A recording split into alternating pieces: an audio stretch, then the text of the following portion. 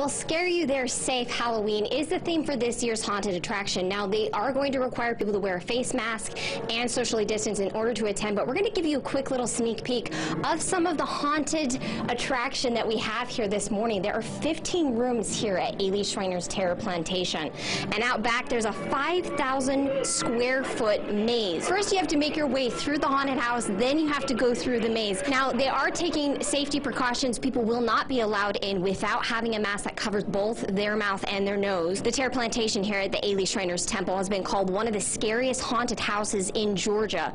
Plus, a part of the proceeds will benefit one of the 22 Shriners hospitals around the world. Savannah is known as one of the most haunted cities in America, and I've got to tell you guys, this place is super spooky.